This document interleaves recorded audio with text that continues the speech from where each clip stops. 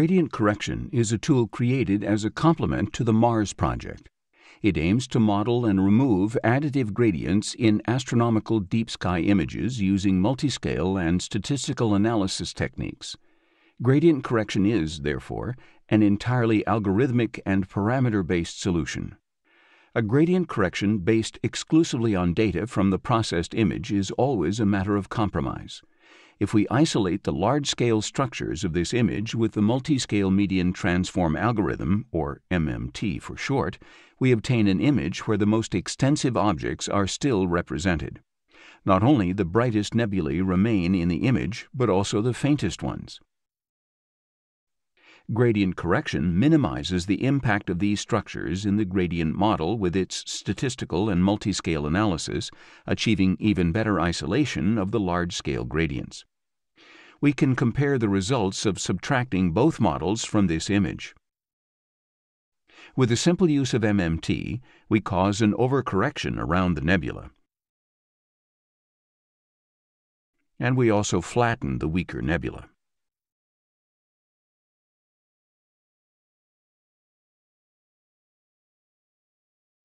With gradient correction, we avoid this overcorrection and correct only the gradients without flattening the faintest nebulae.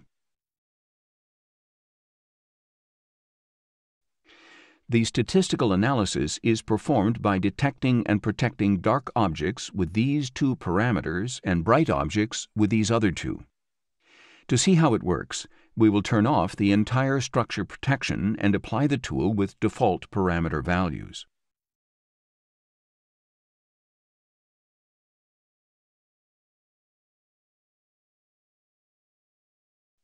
In this image, the gradients are corrected quite well with the default values.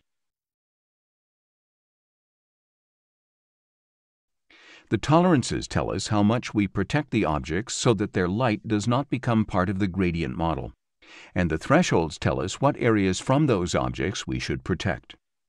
If we increase the tolerance, we will see that an overcorrection progressively occurs in the outermost areas of the galaxy, something that is especially noticeable in the area between the spiral arms.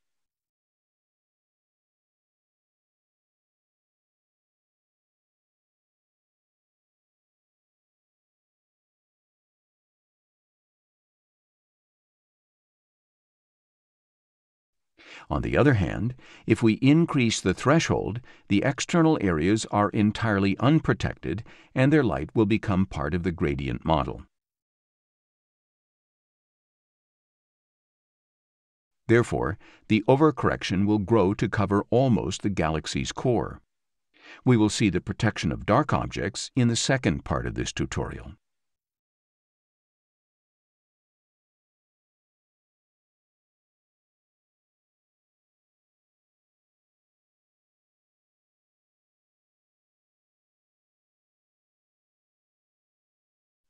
The scaling and smoothness parameters define the complexity of the gradient model.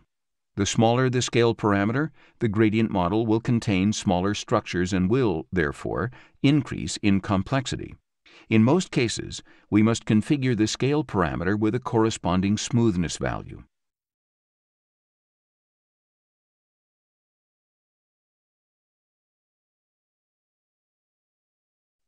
If we decrease the scale and the smoothness and compare the results, we can see that the gradients at the corners and edges of the image are corrected better.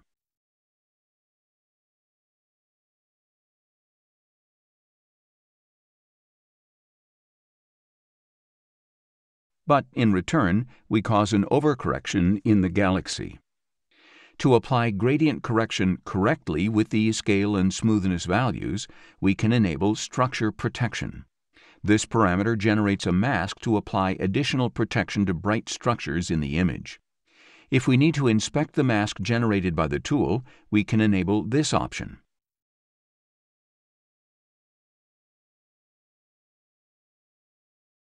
Analyzing the mask can serve as a guide to know if we are calculating a good gradient model and to ensure we do not create any artifacts in the image. Usually, when we turn on structure protection, gradient correction is less aggressive. Therefore, on many occasions, we'll need to enable the automatic convergence option too.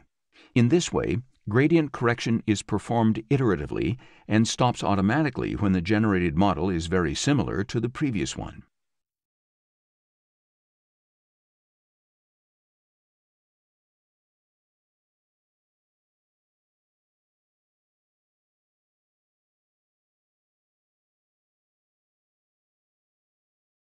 For example, in this case, 5 iterations have been applied.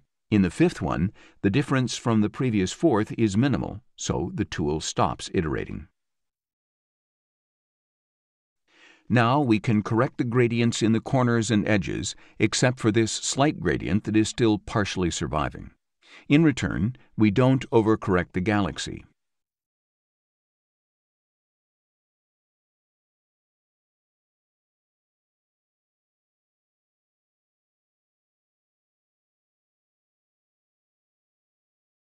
In gradient correction, we do not need to place any sample on the sky background as the process works on the image at a global level.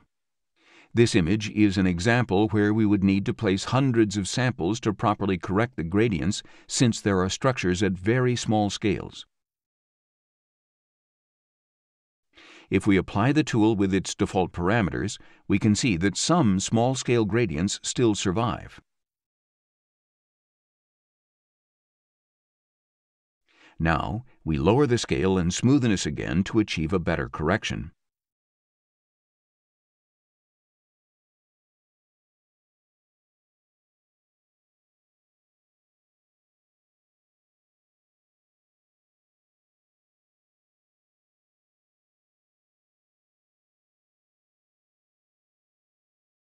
And, if we need it, we enable automatic convergence.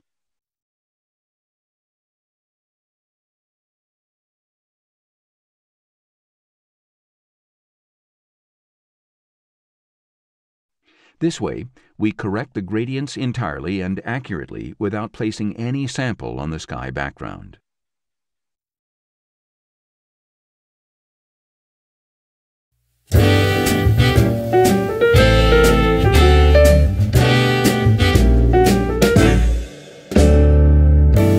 Some might say that I'm a loner, but I just call it being free. I am my heart's only owner, or at least I used to be. 'Cause now a wildfire is raging deep inside,